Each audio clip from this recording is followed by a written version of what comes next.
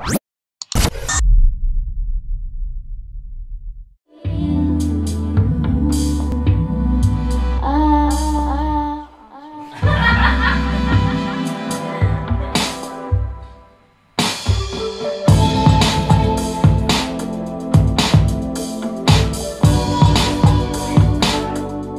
I'm Laura.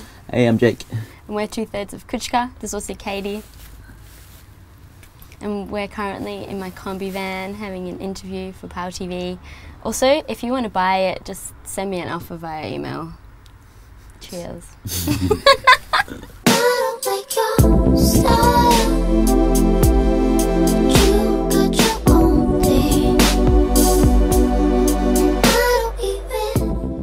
So I started Kučka as like a solo thing, probably like 5 years ago, something like that. Experimental shows, I did like a lot of vocal looping, and I guess the structure of the tracks in my set was like way more experimental back then.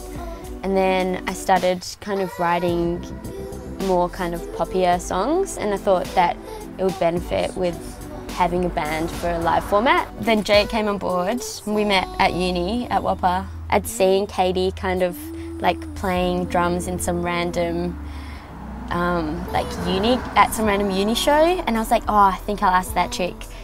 And Jake was like, what? Do you even know her? I was like, nah, she's cool, it's fine. And the EP launch was a week away. Yeah. And we're like, oh, we needed a new drummer. So I just went up to her, I'm like, oh, hey, like, do you want to be in a band with us? And she was just like, I'm not a drummer. I was like, you'll be fine. It's like sponge cake in Jamaican liqueur. Oh my God, can we buy some? I think because the tracks are kind of slow, down tempo, it's not really party music. Yeah. It's more headphone music, so I think we kind of try and create that with the live show. Yeah.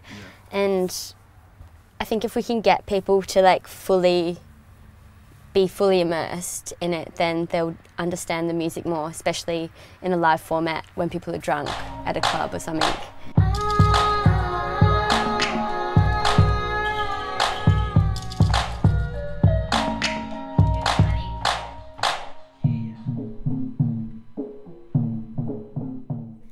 I'll just run you through our favourite cocktail.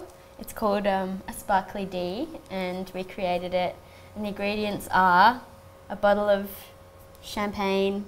It can be the cheapest or the most extravagant, but cheap works better. We go with cheap usually. Yeah, usually. Just by choice, I don't know why. Yeah. And then a Dexy also. Per drink. 1 Dexy per drink. 2 if you're feeling like a bit wild, but I would probably just recommend 1. I'd recommend 1. If you need another one, then you should pair it with another glass of champagne.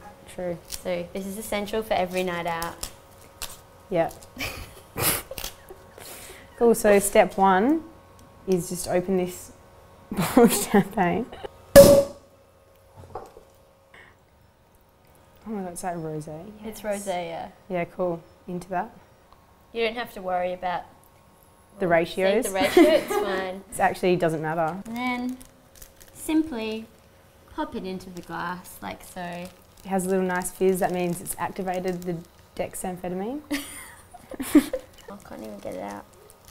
Oh. Cheers. You can almost taste that Dexy. And as time goes on, it'll dissolve, and yeah. Everyone will get loose and start to abuse Katy Perry fans. It's fun. Yeah, it's good when people come to the shows and stuff if they know the tracks. Yeah. I feel like it makes a massive difference. So, sure. Yeah. Well, yeah, we've been over East a few times now, and then every time, you know, the audience builds and builds, but then the most recent show, like now we've been getting played on Triple for like 6 months. Like there was a definite increase of like a few fans that you could tell. You know, they weren't just like friends of friends. Yeah.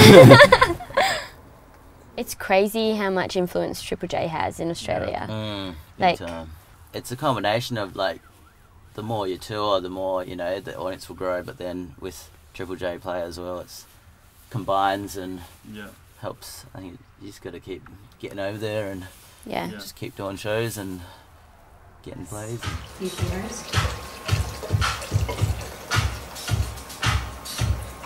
Shots, mate. Got some lime. Just gonna go chuck this in. Yeah, Daddy. Oh, this looks joy. That's gonna be amazing. You can definitely apply stuff for like orchestral writing and stuff to electronic. Yeah. I mean, in terms of working with an orchestra where you have to, you know, certain instruments are there and they cover a certain frequency spectrum, you can do that with electronic beats and stuff as well. Like you've got to kind of make sure you've got everything covered and nothing's getting in the way too much and stuff. Yeah. Obviously, like everyone wants to be successful, and I want to make music for a long time, so I want to make money, but I don't think I would change what I wrote in order to make more money or get more fans. Like, I don't think it'd be worth it because it wouldn't be fun anymore, and I wouldn't want to make any more music. Even if I wanted to write some like mega pop bangers, I don't think I could. I just got a text from you. Told me that you're waiting outside. Don't think you're around for goodbye. It felt like I went back in time.